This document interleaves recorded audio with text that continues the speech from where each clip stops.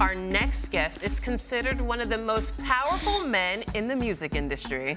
And over the course of his 3-decade-long career, he's worked in radio, created spectacular award shows, and has been witness to several of the most important moments in Black music history. President of Music and Programming and Specials at BET, Stephen Hill, welcome to the show. Thank you very much, Lola. Thanks for having me. I appreciate it. Thanks for being here. Some 3 decades. intro. That sounded long. You've done everything. Yes.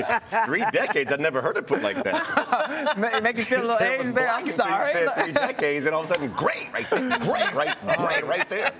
Well, you just have done so much. There's a lot of wisdom in there. That's all. You forgot to put comedian on the list. I know, right? Too. You're a funny man. Oh, you're very kind. I noticed Miss USA's picture was up there. My picture's not up there. But I'll let that go. That's not our fault. No, I'm not worried about that. That's because you were doing so many things. Fault. Yeah, I'm sorry. Well, let's move on then. Sorry. Okay. This year, the BET Awards is being billed as the BET Experience at LA Live. Now, tell us, why is it being called that this year, the Experience? And it's a whole 3 days this time, right? It's a 3-day weekend. We've had the BET Awards on Sundays of the last weekend in June for the last, I think, 3 or 4 years. And what we found is that people came to Los Angeles for the BET Awards anyhow, whether they had a ticket or not. Right. You know, you ask some friends, like, you going to LA for the BET Awards? Yeah. You got a ticket? Nope. But we're going to go out there for the kind of the ambiance and the atmosphere. And so what we decided to do is just make what was kind of what was organic, just make it official. And so make a 3-day festival with food, with entertainment, with enlightening seminars, and that's what we'll do for 3 days out in Los Angeles. Wow. And so we get VIP tickets, right? Yeah. I believe that's happening, yes. Now, this year, Chris Tucker is hosting the event. I mean, what can we expect from him? He's always hilarious. Chris Tucker is always hilarious. He has been working on the road. He's in Australia right now, kind of working on the things he's going to do for the BET Awards. But, yep, Sunday, June 30th, at 8 o'clock. You turn it on, Chris Tucker is going to turn it on. He's got the high-pitched voice. You can expect, I'll give you a little bit, you expect a little, maybe a little musical number or something from him. Really? So, yeah. He does the best Michael Jackson Doesn't he, though? Yes. And he even talks, when he imitates Michael Jackson, he gets the little lisp that a lot of people, when they imitate Michael Jackson, don't get. But he has the little lisp that Chris, you know, I'm not going to try to do it. So what other highlights can we expect? Chris Tucker, yes. I hear Beyonce's going to be in the house, too. So Beyonce is actually kicking off the BET Experience on that Friday, the 28th. She's had her tour over in Europe for the last few months and has brought it in the very first inaugural show that she's doing is going to be at the BET Experience at the Staples Center on the 28th. So, Stephen Hill, you're the man who obviously makes this happen. What do you say to Beyonce to convince her that she has to open the BET Experience? First, I head to the sporting goods store. Knee pads. Knee first pads. Of all. Okay. Knee pads first. A lot of begging. Because you're begging. Because there's going to be some begging. No. The great thing is from Destiny's Child when they first came out to when she became, you know, Beyonce. We've had a great relationship and partnership and friendship. And we told her what we wanted to do with the BET Experience, how we really wanted to make this kind of the biggest consumer-facing event we've ever done. She was absolutely down to be part of it, and she was gracious enough to give us her very first show on this Mrs. Carter World Tour. That's a score. Yes, it is. I'm sure it's going to be magnificent because you're known for creating these amazing tributes like the one you did for Michael Jackson after his passing. Now, how do you come up with all these just creative ideas and how do you execute them? Well, we have a great working partner, Jesse Collins from Jesse Collins Entertainment, who worked with us when we worked with Cassette Productions, is just wildly fantastic. He and his crew are amazingly creative. So together we collaborate and throw ideas back and forth. We're on the phone literally 20, 25 times a day, going back and forth with ideas. And the great thing is artists understand that we are lovers of music. We're lovers of music and great performances. And so they love to get with us when we're putting these things together. Nice. And the Jacksons are going to be performing? So the Jacksons will be performing. They're closing out as Beyonce opens the night on Thursday, the 28th. After the BET Awards at the Nokia Theater in LA Live. You go over to the Staples Center and you'll have R. Kelly opening the show. And then for the first time ever on the same stage on the same night, New Edition and the Jacksons are together. You are kidding. Absolutely. So the Jacksons will be closing it, and as a longtime Jackson 5 fan, you know, I still have my first ticket to when I ever saw them, July 17th, 1971 at Cole Fieldhouse. This is a thrill for me personally. Tito? Tito will be there. Really? Yeah, oh yeah. Wow. It's Tito, Marlon, Jackie, and Jermaine. Wow. Absolutely. So how'd you pull that off? Because they haven't been on stage together in a while. So they got back together last year and went on a small tour.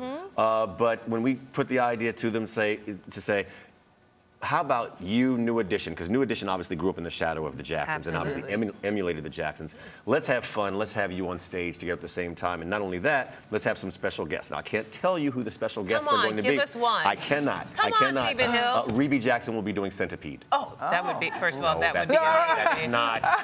No, that's not true. What about some holograms? Any holograms performing? To that song. Guys, that is a snake, not the centipede. That is very. Get it down. You gotta get on the ground. Different reptile.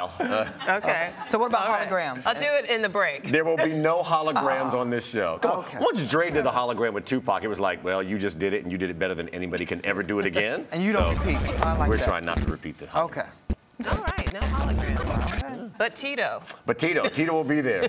Tito will be there. Tito will be there playing guitar.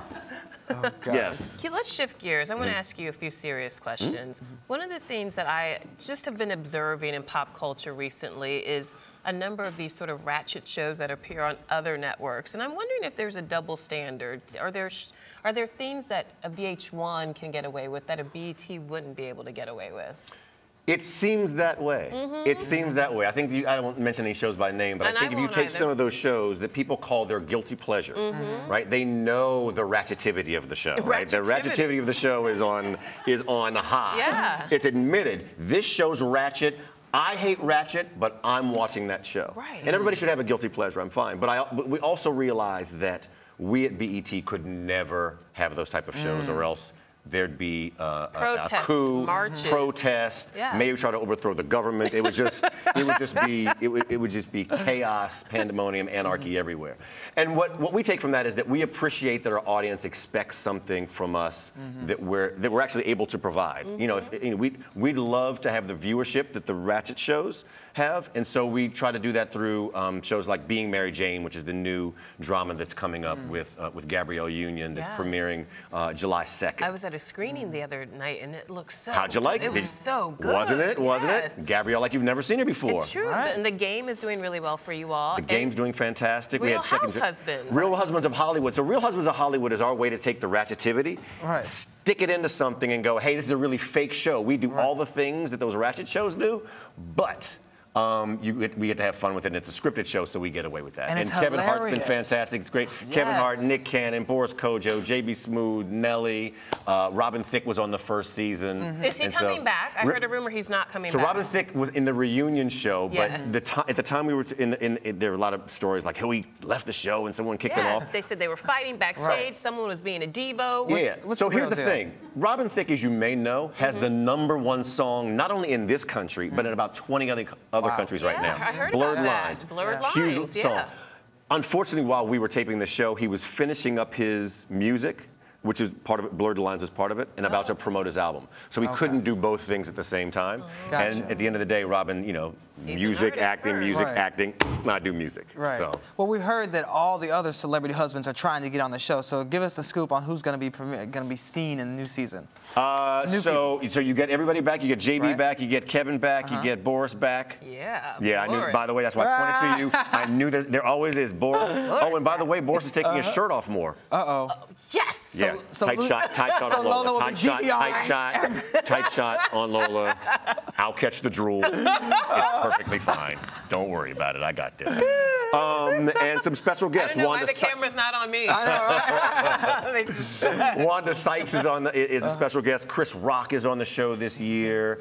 Eva Pigford is on Eva is on the show this year. So there are a lot of special guests. I want to give them all away. I gave you the big ones now. All right. That's great. And the cameo. You made me. I know. Well, tell us who the special guest at the BET Experience is going to be. The BET Experience, no, I can't. No, that I can't do. You have to watch. And you have to watch the BET Awards June 30th at 8 p.m. Don't get there at 8:01 because when you get to the water cooler the next day, you go, oh, did you see the BET Awards? Say, yeah, I got there at 8:01. Oh my God, if you got there at 8:01, you missed the crazy open when they flew and the fire and the trap door and the spring and If all that is happening in 1 the minute. first 60 seconds, then the show is going to be a must-see. Shannon, this is what I'm talking about. A must-see. This is what I'm talking about, exactly. So I can't tell you're excited about it at all. I don't know. I'm the luckiest guy in the world. I love music and I love shows, and being able to work on a show like this. How did you get into the music industry? So I got into the music industry because I was at Brown University. Yes. And there was a poster on a lamppost that said, "Hey, come try out for the radio station." And so I went over there, and they had this meeting. Okay, if you work for the radio station, you get free records and free tickets. I was like, huh? Right, that's all you needed to hear. Yeah. You mean everything that I already spent all of my disposable income on, I get for free? Yeah. First of all, that meant more food for me. Second of all, but second, I loved music, and so getting into the radio, I got into radio at Brown University, and then did radio, and then He's back. educated. I believe. Okay, I see you. Yeah, I spent no time in class and all of the time at the radio station. Let's be clear. But did that and then did radio, and then I worked at MTV for 5 years, and I've been at BET for. And that's where we met. I was an intern at You were MTV, that's at right. House of Style. That's right. Okay. And you were in the music I department was indeed. there. That's right. And you're still making moves in music now. Then I shouldn't say how long ago that was. Uh-oh, we I was won't going to give you tell. a year. How long that was? 5 years ago. Yeah, when she was 5 an years intern. ago. Five years ago when I was an intern, Because fresh out of college. I've been at BET for 2. Yeah, exactly. Well, moving on, I've got to ask you about Black. Oh, goodness. I have to ask you about June being Black Music Month, and you guys have just been amazing in music. But what is the most significant impact that BET has had on Black music? You know, that's a great question. I'd like to think that, I mean, the BET Awards is in June for a reason. I'll be honest. Let's be clear. We love having an award show. I could ask you who won the award for Best R&B Male last year, and you probably couldn't tell me. No. But if I asked you, tell me one of your favorite performances you've seen on TV in a while, I'm going to bet it may have been on the BET Awards, and you can tell me about that performance, right? It's about music. It's about the performances. It's about the audience supporting each other. The thing I love about the BET Awards is when you turn the camera on the audience, you see people standing up. You see people supporting people on stage. It's more than just a music industry event. It feels like a family event, and that's what we really strive for.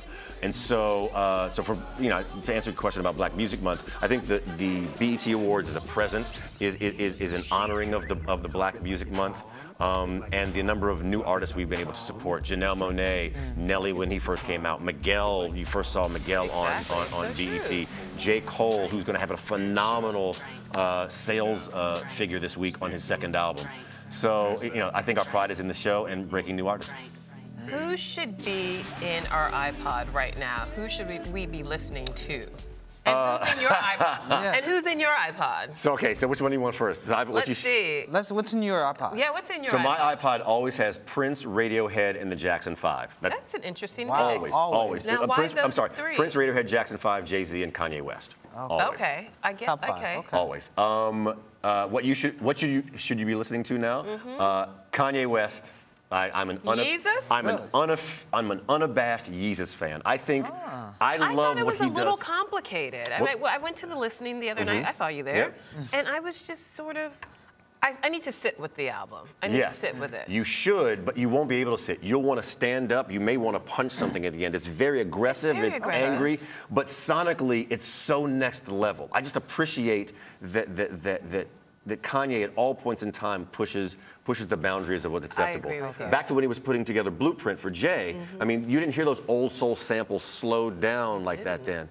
Kanye is always about pushing the frontier, and I so appreciate that. Well, so Kanye West in your iPod right now, Daft Punk, I think you have to have Random Access Memories. One of our producers here, David, is going to be so happy to hear you say that. He's obsessed with Daft Punk. And I understand that. It's retro-futuristic music. Retro-futuristic. It's retro-futuristic. I like that. Okay. You've got away with words. Okay, well, you're giving us the people we know about now, but who should be on our radar? Who's up and coming? Haim.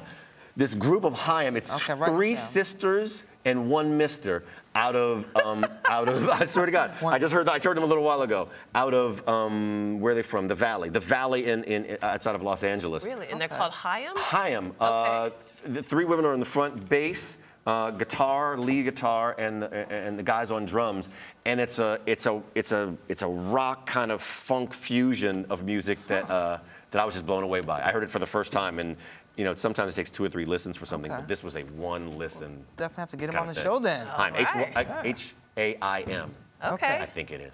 Well, Stephen Hill, thank you so much for being We're done here. already? We're done already. But don't worry, we're going to see you at the BET Experience, and we'll kick it there. Yes, the BET Awards happening June 30th. Commercial. On BET.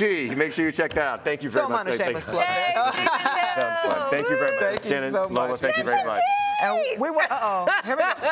While they dance it off, I want to know what you're looking forward to seeing most at the BET Experience. Tweet us about it at Arise TV 360.